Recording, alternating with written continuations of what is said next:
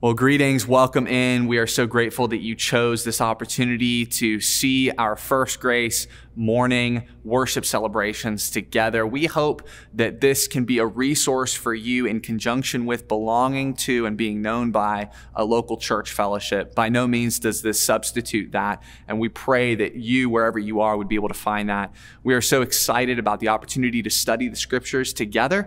And we hope that this can be a resource for you. If you have been blessed by the ministries of First Grace as well, you can give back at www.firstgrace.com/online giving.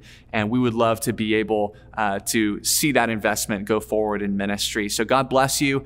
And we hope that you are edified and delight in the scriptures as we study them together today.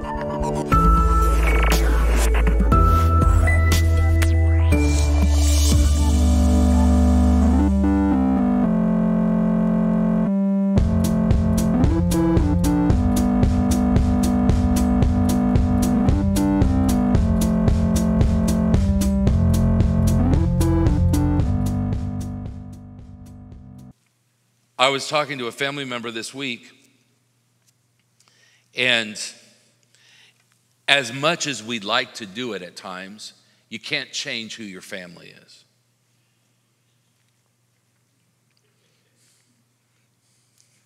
And all God's people said, can't change who your family is. You might want to, and a lot of times, especially rebellious teenagers, kids that are going through transitions and changes in life, you hear stuff said. I've heard young people at times say things to their parents like, I wish you weren't my parents. Worse, you weren't my mom. I wish I had a different dad than you. And somehow you fast forward down the path in life. And in my case, my dad went to be with the Lord. And instead of feeling anything like, I wish he wasn't my dad, I wish I could just have one more day with him. Those are the things you wind up feeling. Why is that? It's because relationships are really wonderful. And what we do to steward those relationships really makes a definitive statement about who we are.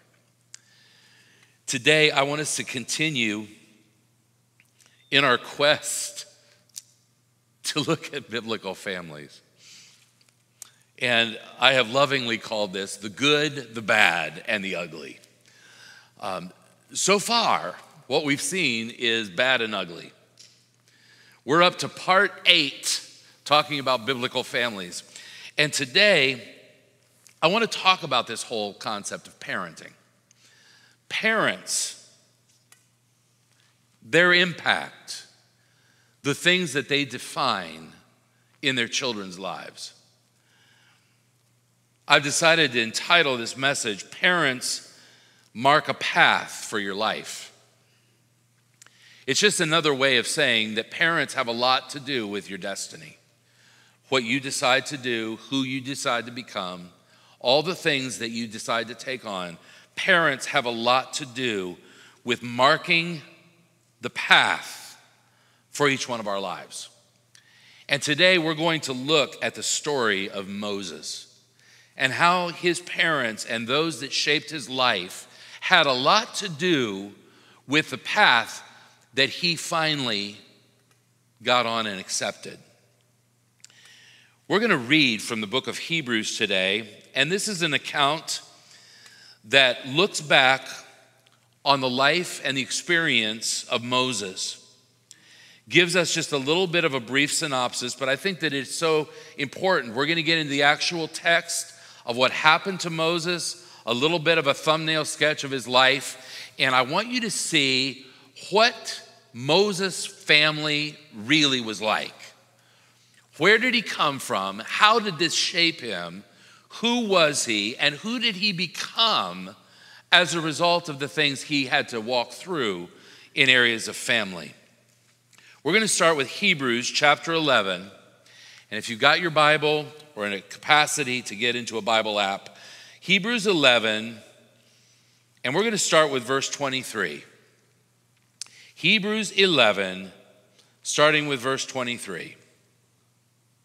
And when you've got that, I'd love you to stand to your feet, and we're going to honor the reading of God's word. This is always a good thing. The reason we stand is because this is a reverent thing to do, making sure that we're listening and attentive to God's word. Starting with verse 23, it says, by faith Moses' parents hid him for 3 months after he was born, because they saw he was no ordinary child, and they were not afraid of the king's edict.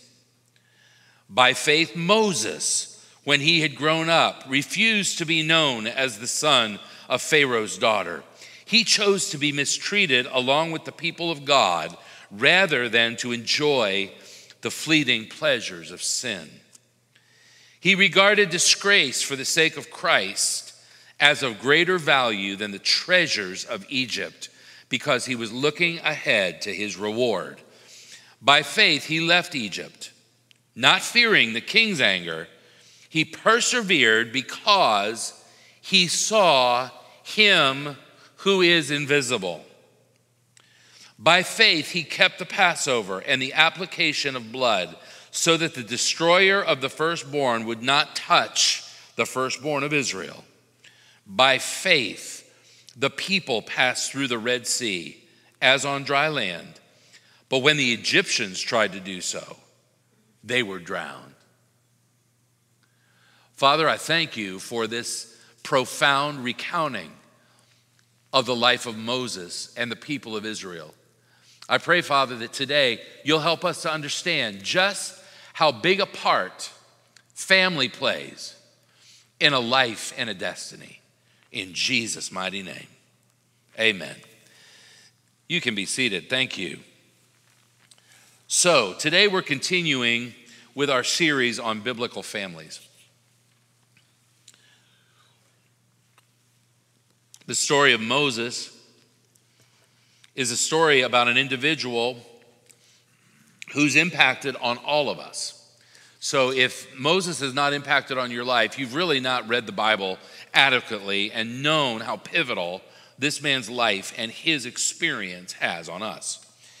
He hand-delivered the 10 Commandments. That's who Moses was. He wrote the first 5 books of the Bible. He emancipated, set free the Jewish people from slavery.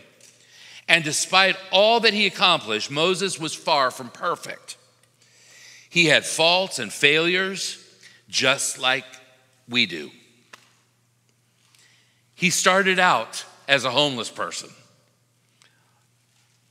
And even worse, he was an abandoned baby in the middle of a genocidal Holocaust. Moses dealt with the issues of adoption. Many here understand what adoption is, how stressful it can be, how it changes your life. Moses knows the feeling as we look at this account. He was adopted into another family and literally into another race of people. And he was raised in the middle of a pagan, idol-worshiping culture, which of course we can find in America right now. He committed murder and treachery as a young man, but was eventually purified by God to lead 3 million Israelites out of bondage in Egypt. That's a pretty awesome resume, isn't it? All the things that he went through, and yet how God used him.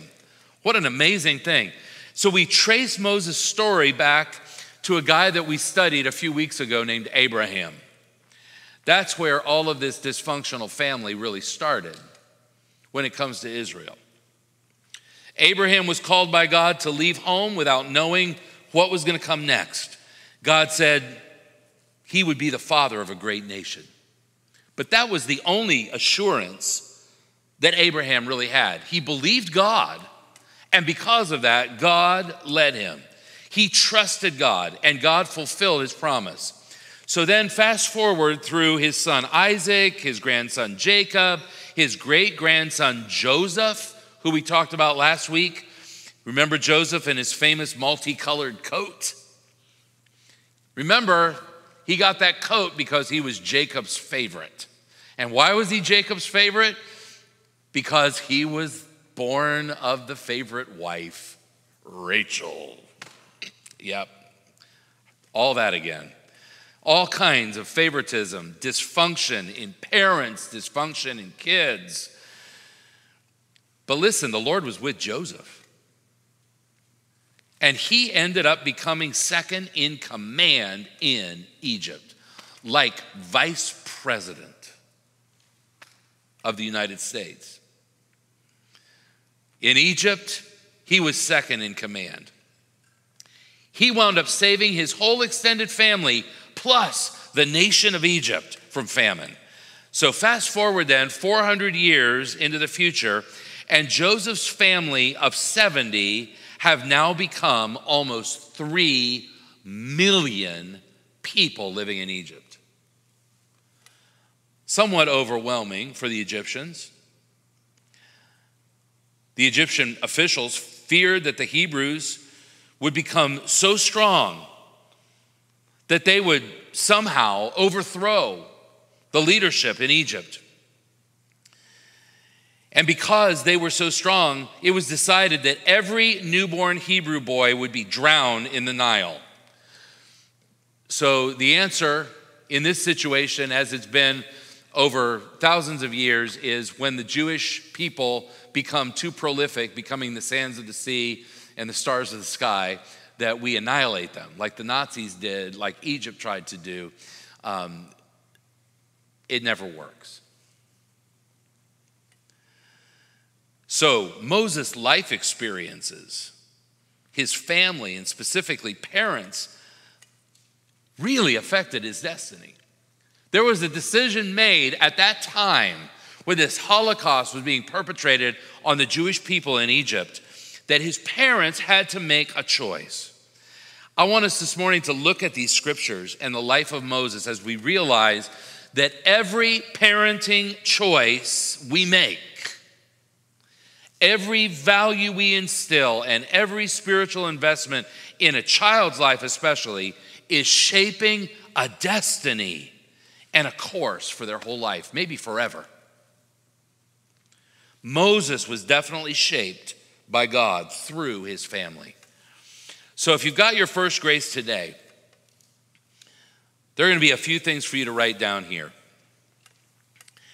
And this is going to be great because as we kind of scroll through Moses' life, I want you to see that the decisions that were made coming from his family had huge repercussions, not just on Moses' life, but on the trajectory of everything that we embrace today in Jesus.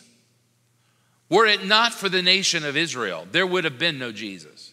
If it had not been for Abraham, if it had not been for Isaac, if it had not been for Jacob, if it had not been for Joseph, and all of their dysfunctional families, we would not have salvation today in Jesus Christ. Do you realize that? So something awesome can come out of dysfunction. That ought to give you hope like it gives me hope. And all God's people said, amen. Come on, I want to make sure you're with me. So number one, here's what it says. God protected and raised up a protector in Moses. God protected Moses and raised up a protector in Moses. He was protected as a baby. He was protected by this proactive parenting team. And his mother and father, his mother's name was Jochebed, and she had an idea.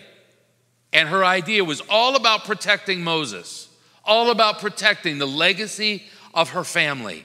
This little baby that she had just given birth to would be put to death if she didn't act proactively. We read about this in Exodus 2, starting with verse 1. And we realize that this course of action actually shaped who Moses would wind up being. And it wound up that Moses then, in later life, became the protector. And this is one of the things that we were talking about as we were talking about men's ministry. You know, the way that our young men learn to be protectors, they learn to be godly leaders, is by seeing an example of that behavior modeled before them. There's no greater teacher than that. In fact, the old parenting adage is, more is caught than taught. They would sooner do what you do than what you say. And the admonition to all of us today is show an example. Show what godly men can be like. And one of those characteristics is being the protector that God has raised you up to be. So as we start reading in Exodus chapter 2, this is the actual account of what happened in Moses' life. Now a man from the house of Levi went and took as his wife a Levite woman. The woman conceived and bore a son, and when she saw that he was a fine child, I love the way the scripture says these things, she hid him 3 months.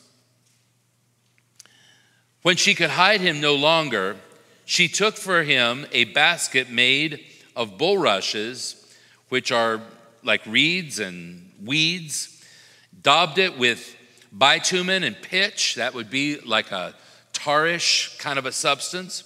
She put the child in it and placed it among the reeds by the riverbank. And his sister, whose name was Miriam, stood at a distance to know what would be done to him. When the child grew older, she brought him to Pharaoh's daughter, and he became her son. In other words, Pharaoh's daughter adopted Moses into her family. She named him Moses because she said, I drew him out of the water. And the name Moses actually means Savior drawn from the water. Such a great account. And here we see a picture of who wound up shaping Moses' life for his future. He had proactive Jewish parents. They were part of the house of Levi, and you remember Levi was one of the sons of Jacob, of Israel. And Levi was one of the brothers that helped to sell Joseph down into slavery, put him in a pit, sold him into slavery. He was complicit in this whole thing. And each one became part of a tribe. 12 tribes of Israel, 12 sons of Jacob, and one of these tribes was Levi.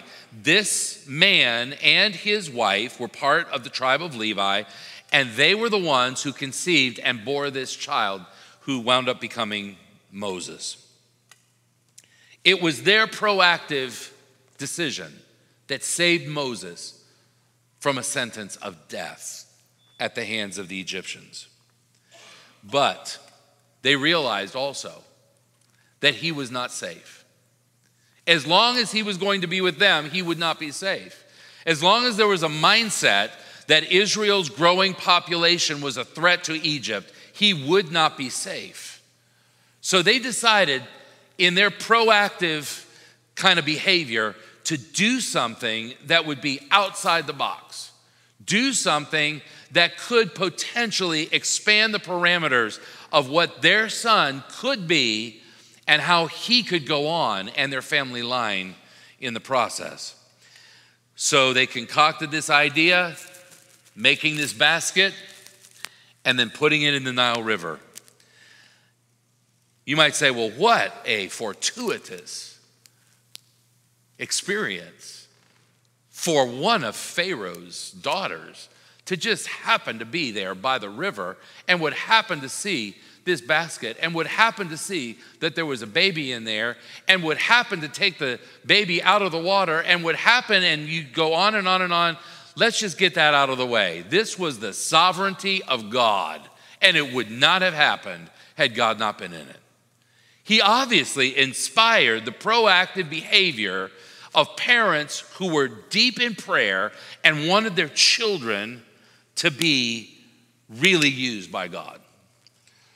So here's Moses And the account says, he was a fine child. I don't know exactly what that means. I think every one of us who's had children, we always think that our children are the most beautiful, don't we? You know, when they're born, you know, we look at them and they say, oh, isn't that a beautiful child? And there are beautiful children. There are some fine-looking children. But then there are some others that are not so beautiful. Now, you don't ever want to tell a mother that. You know, you don't ever want to look at a mom who's just given birth and gone through the valley of the shadow of death, you know, bringing new life into the world and say, well, you know, it's not the prettiest baby I've ever seen. Because every mom thinks that theirs is the best. Well, we'll just go with that. And I guess, you know, since Moses was going back and recounting this story about himself, he was the one who wrote the words that he was a fine child. So he was special on a lot of levels, and certainly that's true. The parents knew he had a destiny on his life. And even though it was going to mean having to let go at a very, very early age, they were willing to do it. It takes faith and trust in God. And of course, God continued to intervene. His sovereignty was still at work. And when Pharaoh's daughter saw the baby, saw this opportunity to have a child, even though she was barren, she looked around and here was the sister monitoring the situation. And she said, hey, I know somebody that could nurse this baby. I'm sure Pharaoh's daughter knew she was the true mother. Jochebed was brought to nurse Moses. And for these early years of his life, he, in essence, had two mothers. One that nursed him, his biological mother, and the daughter of Pharaoh, who was his adopted mother. Hebrews 11:23 says that this was all a faith venture. By faith, Moses' parents hid him for 3 months after he was born because they saw he was no ordinary child, and they were not afraid of the king's edict. The edict was to put all of the Hebrew children to death. These parents were not afraid. No matter what the government said, and no matter how the government tried to intimidate them, control them, and eventually murder their children. They weren't afraid of that. They were much more concerned about what God wanted in the situation, and that's why they acted. So, Moses was protected early on. And then in Exodus chapter 3, verse 7, we see that he rose up to be a protector. Exodus 3, verse 7 says, the Lord said, I have surely seen the affliction of my people who are in Egypt, and have heard their cry because of their taskmasters. I know their sufferings. And now, behold, the cry of the people of Israel has come to me, and I have also seen the oppression with which the Egyptians oppress them. He says to Moses, come, I will send you to Pharaoh, that you may bring my people, the children of Israel, out of Egypt. So God says, you were protected as a baby, fine child that you were. You were protected for a destiny to be a protector. He was the protection for God's people. He was the one that would preserve the people of Israel. He was the one that would lead them out of bondage. He's the one that gives us a picture today of the fact that we don't have to live in bondage. There's always someone that can bring us out. That someone is Jesus. Perfect type of Christ as we see Moses functioning as salvation, protector, defender, deliverer, all of these things. It's a beautiful picture for us today. No matter what it is you're facing, no matter how deep the bondage is, no matter how addicted you've been, no matter how far down you've gone, God says, I'm in the picture to protect you from an even worse destiny. And I've got what you need. And he's willing to protect you. Number 2 is God prepared a prophet in Moses. God prepared a prophet in Moses. and I know he was a reluctant prophet. I have related to Moses so many times as Brenda and I have looked at possibilities of how God would be using us or how God would call us. A lot of times we say, but we don't feel adequate. We're not worthy to do this thing that you're asking us to do. But God, how are we going to do this? I remember when we started into ministry full time as a family and we had little children and God called us into itinerant ministry. I remember saying, God, wrong number. Call somebody else. I don't even like to take a vacation with toddlers. You know, why would you put me in a car full time on the road with toddlers? Why would you do that? And God was not asking my opinion, and he didn't want to know what I was comfortable with. He had a calling, and we had a responsibility to answer that call. I'm grateful that we did. In Moses' situation, he said virtually the same thing. Sorry, God, wrong number. There are so many other qualified people, and I'm not it. I can't do what you're asking me to do. God eventually said, well, what is it that you got in your hand? And Moses said, well, this staff.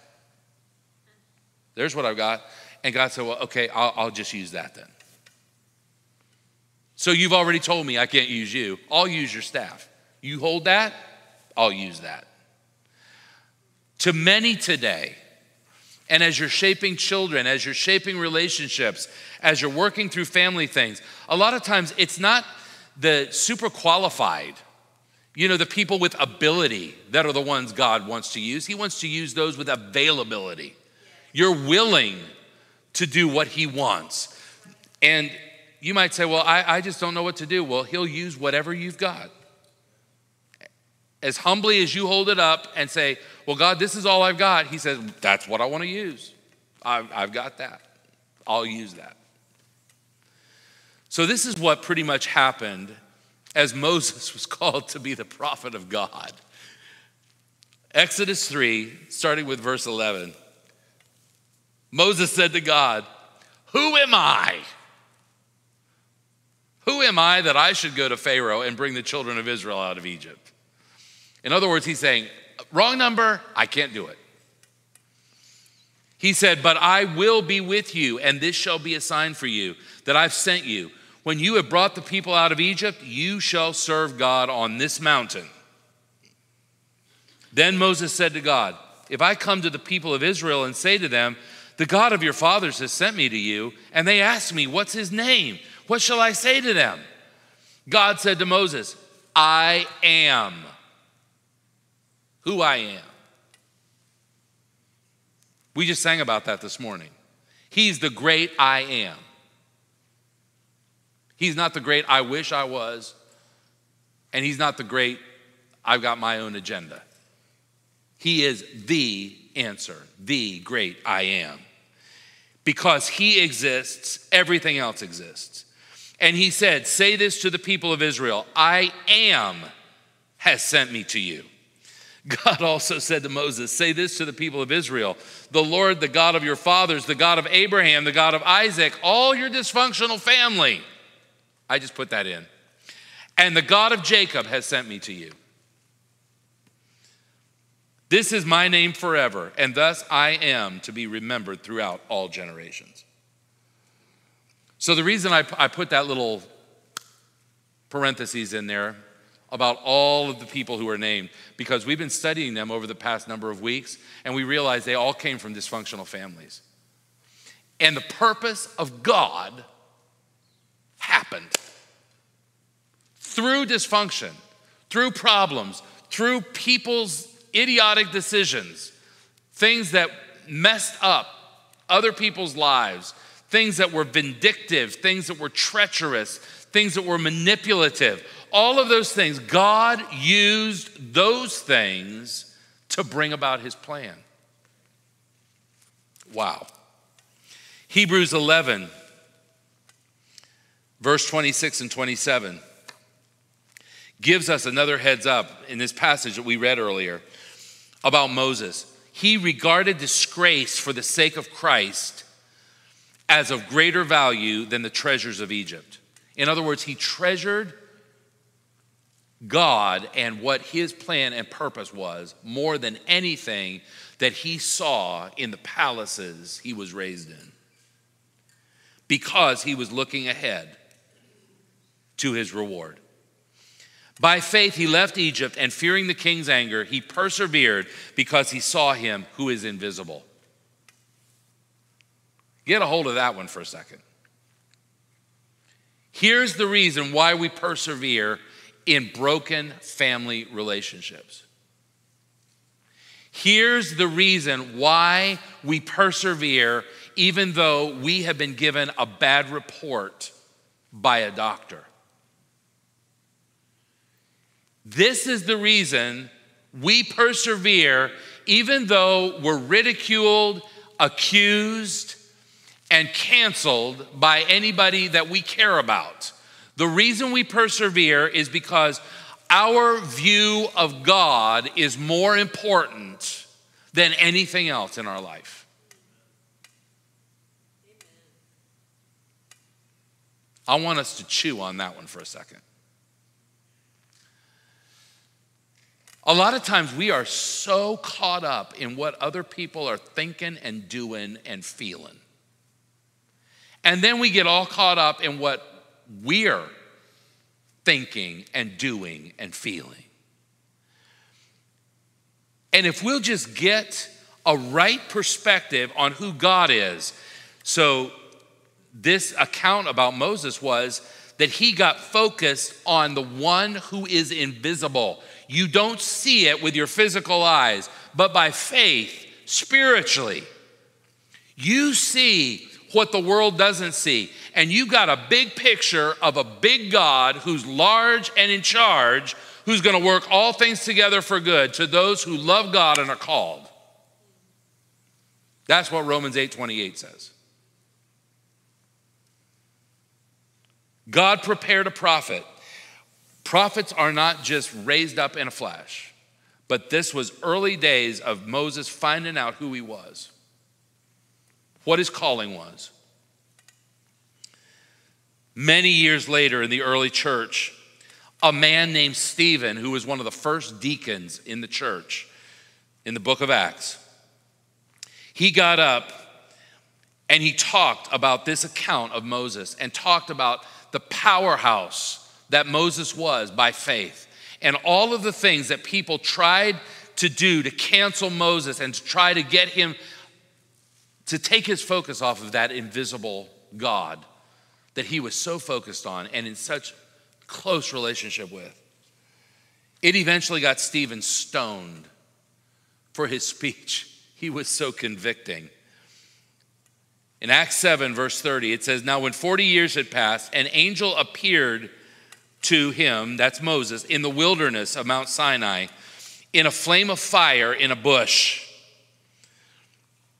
When Moses saw it, he was amazed at the sight. And as he drew near to look, there came the voice of the Lord, 'I am the God of your fathers, the God of Abraham, the God of Isaac and Jacob.' And Moses trembled and did not dare to look. Then the Lord said to him, 'Take off the sandals from your feet, for the place where you are standing is holy ground.'" He had a vision of God that was righteous, holy, big, and overwhelming.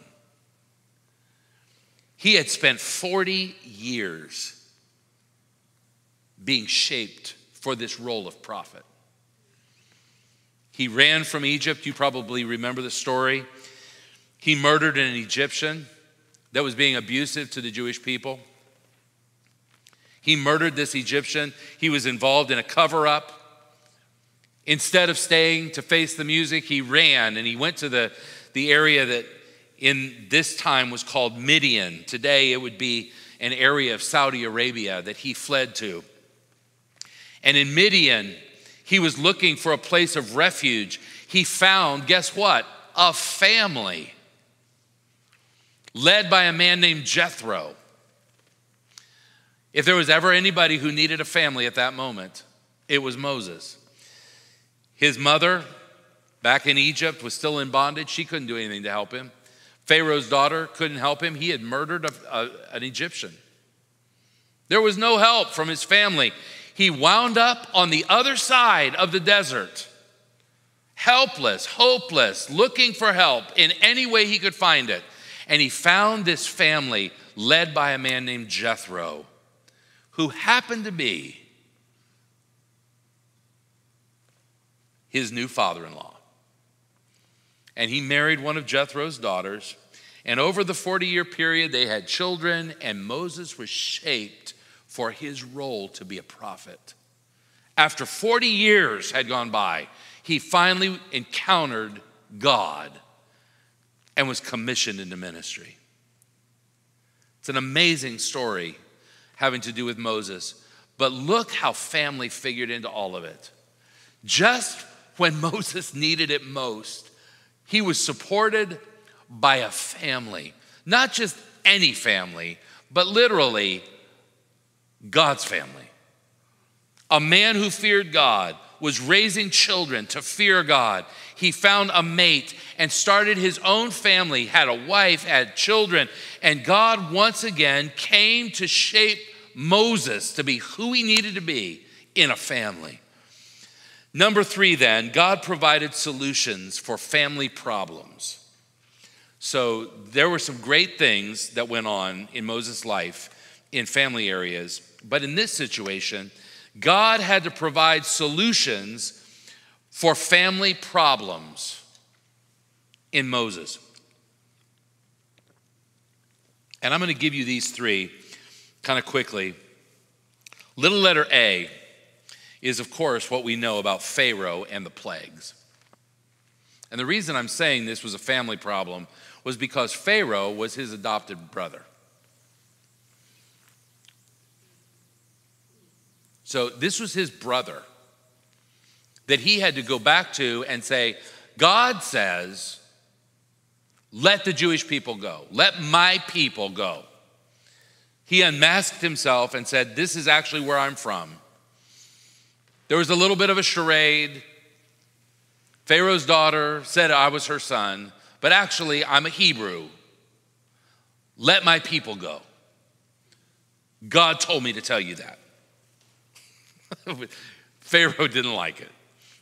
So, by the time 10 plagues came down on this adopted brother of Joseph, finally, Pharaoh said, I will let the people go. Exodus 12, verse 29 says, at midnight the Lord struck down all the firstborn in the land of Egypt, from the firstborn of Pharaoh. So this would have been Moses' nephew by adoption that was killed in this judgment of God. It was Pharaoh who sat on his throne, to the firstborn of the captive who was in the dungeon, and all the firstborn of the livestock even. Then he summoned Moses and Aaron, this would be Moses' brother Aaron, by night, and said, up, go out from among my people, both you and the people of Israel. Go serve the Lord as you've said.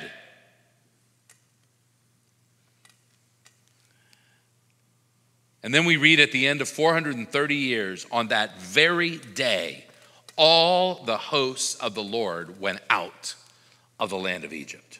That's what it took to get God's will accomplished.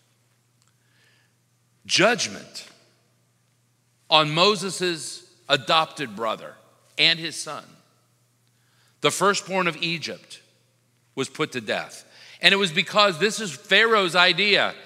It seems as though when Moses was born in this situation, the answer always is for Pharaoh to kill all of the newborn boys, to lash out against the creation of God. But in this situation, God said, oh, since those words came out of your mouth, that will be the judgment on you.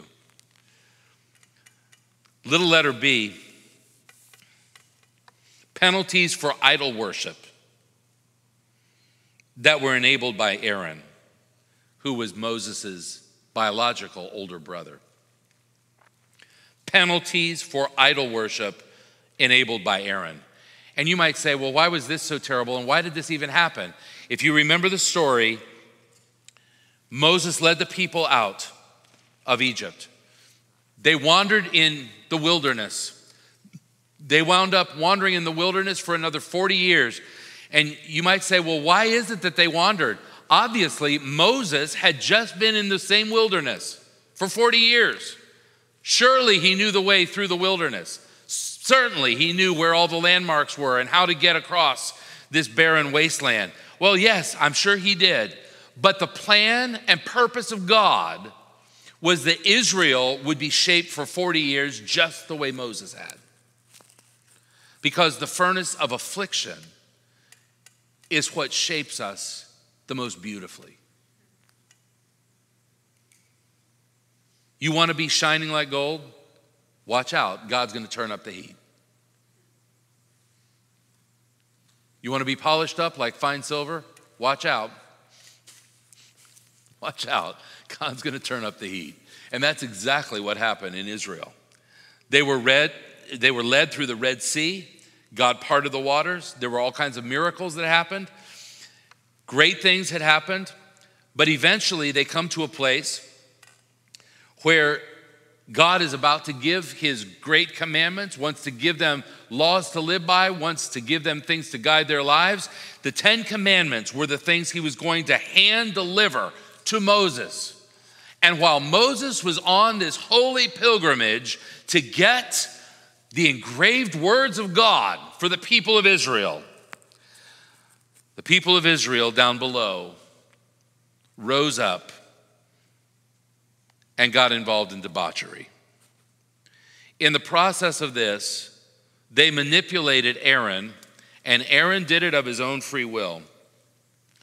But he helped them craft an idol, a golden calf.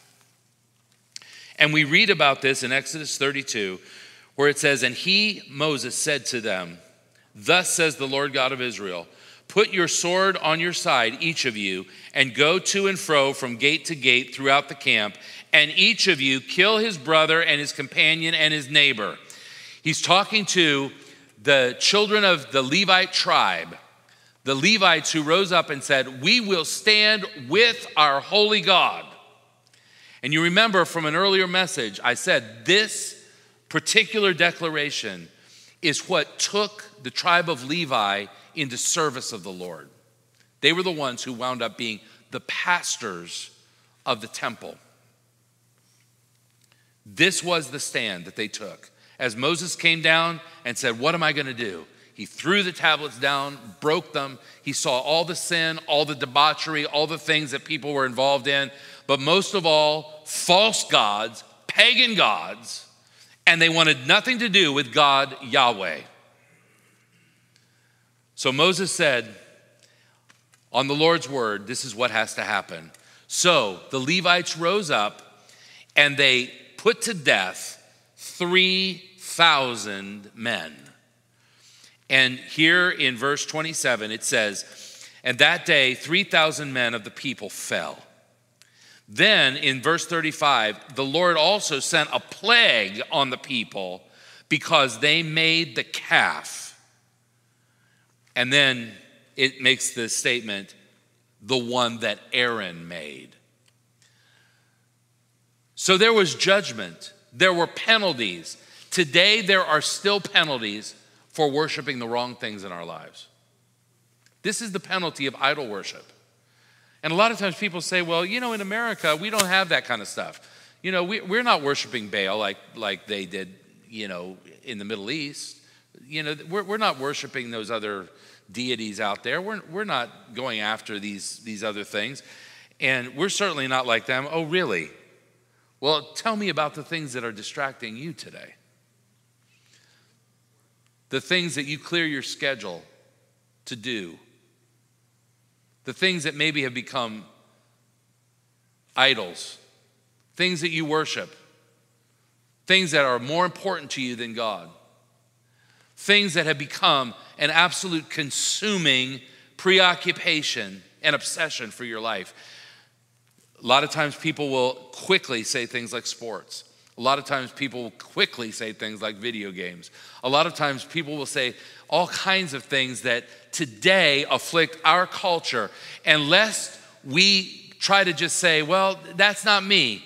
I think that we've all been touched by these things, and we've got to assess on a regular basis who it is and what it is we're worshiping. What is really central? Moses looked at this situation and he realized that in a few short weeks, while he was up getting a clear word from God, the people got distracted and they were willing to go right off a cliff in their attention and worship of other things. Sad situation. And in the process, Aaron, who was entrusted with priestly duties, wound up on the other side of everything that he should have been most interested in. And he wound up building a pagan false idol and was judged by God in the process. It's a good thing he didn't lose his life. But then number 3, which is little letter C, and this is the last one. Punishment for a brother and sister who disrespected Moses. Now that brother was Aaron. So Aaron was not done getting dealt with by God. But then also Miriam, this is the same sister who watched over little baby Moses as he was in the bulrushes and said, oh, I know somebody who can nurse that baby. Well, now this is Miriam. She and her older brother Aaron are teammates with Moses. They're involved in leading God's people together. They're involved in being of ministry together. And it's all of them. And all of a sudden, there's infighting among the family. Here's who God stood with. His prophet. Punishment for a brother and sister who disrespected Moses. Numbers 14, and we're going to fast forward to the book of Numbers. Numbers 14, or I should say 12. Numbers 12. Numbers 12, starting with verse 7. There's a controversy that arises, and here's it in a nutshell. We don't know all of the details of this situation, but many have speculated that Moses decided to take another wife. And a lot of people say, well, do you think that the Bible teaches that you shouldn't have multiple wives? Well, it's clear that God raised up a standard in marriage that there was to be one man for one woman. For this cause shall a man leave his father and mother and cleave to his wife. It's singular. We know that that's God's plan. But we also know that we have a bunch of dysfunctional families here. And can I just say, every time that a man, whether it was Abraham, whether it was Jacob, whoever it was, when they decided to have multiple wives, there was dysfunction all throughout the family. All kinds of jealousy, all kinds of vying for the favorite spot, just problems. Soap opera on every level. And this is what we can plan on when we violate the standard of God. I don't know for sure whether this is actually talking about a second wife for Moses, and it's not clear in the scripture. We can learn some corollary kind of information from the historian Josephus, who has written a lot about these things. It's not infallible like scripture would be, but we do know that Aaron and Miriam were critical because Moses had married an Ethiopian woman. In the text, she's called a woman of Cush, and that area would be Ethiopia. She was African. I don't know if there was racism involved. I'm not sure what they were finding fault with. But they felt like he was off his rocker to have a relationship with this woman. We do know that Jethro's daughter, Zipporah, was his wife. I don't know whether this was another name that she was referred to by, whether she was actually Ethiopian. We don't know all the details. But Moses was involved in a relationship that Aaron and Miriam disapproved of. And so instead of trying to work through things, they just disrespected him. They didn't want to follow him. They didn't regard what he was doing as wise. And God had to weigh in on the situation. Now, this is a fearful thing, because when somebody is following the call of God and doing what they know is right before God, I don't care if your family, mother, father, sister, or brother, don't get crossways with God. And if someone is clear, and Moses was certainly clear at this point,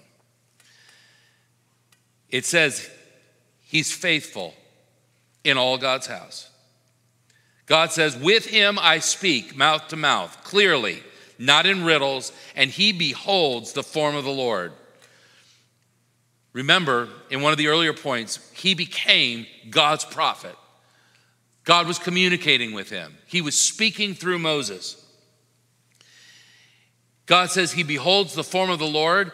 Why then were you not afraid to speak against my servant Moses? He's talking to this brother and sister. Just because they were brother and sister to Moses didn't mean that they were going to get special treatment from God. God said, Moses is the one I'm using. He is my mouthpiece. He's my servant. I trust him. I use him. He's mine. How dare you speak against the anointed of God? How dare you speak against the one who has been anointed by me to lead the people? And God is clear here. Were you not afraid to speak against my servant Moses?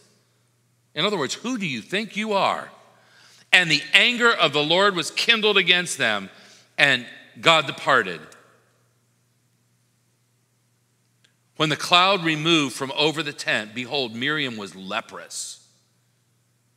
She was struck with leprosy like snow. And Aaron turned toward Miriam, and behold, was leprous. And Aaron said to Moses, "Oh, my Lord, do not punish us because we have done foolishly and have sinned. Let her not be as one dead, whose flesh is half eaten away when it comes out of his mother's womb." And Moses cried to the Lord, "Oh God, please heal her. Please."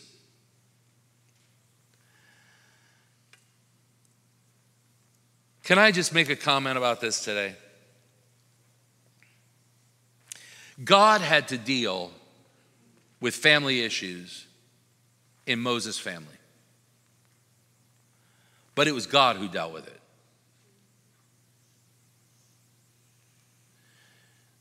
There may be things in all of our families that God might have to deal with.